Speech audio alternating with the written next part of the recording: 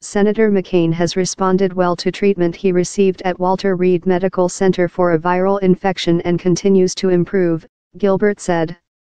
An evaluation of his underlying cancer shows he is responding positively to ongoing treatment. Now in his sixth Senate term, McCain underwent surgery in mid-July to remove a 2-inch, 51mm, blood clot in his brain after being diagnosed with glioblastoma.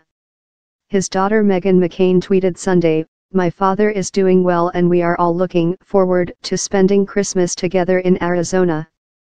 Earlier in the day, President Donald Trump told reporters he had spoken to McCain's wife, Cindy. "They've headed back, but I understand he'll come if we ever needed his vote, which hopefully we won't," Trump said after returning to the White House from Camp David. "But the word is that John will come back if we need his vote. And it's too bad. He's going through a very tough time, there's no question about it. But he will come back if we need his vote." Republicans hold a slim 52-48 majority in the Senate, and McCain and Senator Thad Cochran, R. Mississippi, missed votes last week. The 80-year-old Cochran had a non-melanoma lesion removed from his nose earlier this week. He is expected to vote on the tax bill.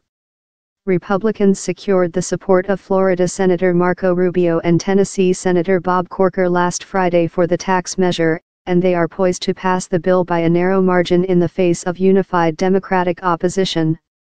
As a backstop, Vice President Mike Pence would be available to break a tie. After his summer surgery, McCain rebounded quickly, returning to Washington and entering the Senate on July 25 to a standing ovation from his colleagues.